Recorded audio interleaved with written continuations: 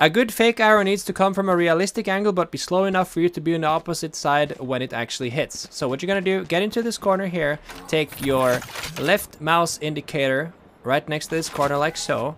You do a full charged one bounce. It will bounce off of this rock and fly slowly towards a site, so you have time to actually rotate. Boom, there we go. Now we're gonna show you the timing. So, I take this one here, I do this, Scanning ahead. I start running. I run, I run, I run, I run, I run, I run, run, I run, I run, and then I slow walk. And now you see it just scans A heaven as I'm slow walking into B. And now I can hear if they start rotating before pushing out.